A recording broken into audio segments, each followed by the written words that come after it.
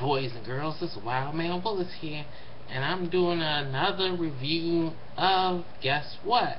Something that, if anybody has Netflix, it's a 6-part TV series called Darknet. It's from out of Canada, and basically what it is this website that is showing ghastly murders and other sordid weird things going on, and they're supposed to actually really be happening, and the stories link up to each other at the end of each episode with the characters in those particular episodes, and then you have an all around wrapped up arc near the end of the last episode. So it was pretty cool. They don't take that long to watch. They're only like 27 to 28 minutes a piece at least. I recommend it because they do not skip on any of the gore.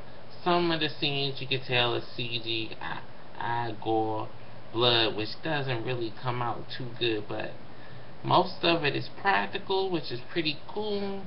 Some scenarios are more creepier than others, and I particularly enjoy these particular ones, surprisingly enough.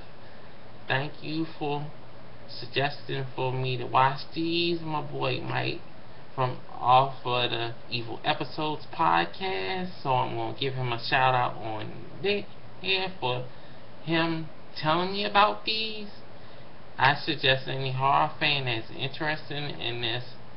Well, it's not really found footage per se, but it's along those lines in certain parts, and the 6 episodes are easy to go by, and I suggest any horror fan that has nothing to really look at on Netflix right now, just check it out. You might enjoy these. This is Wild Man Willis signing off. See you next time.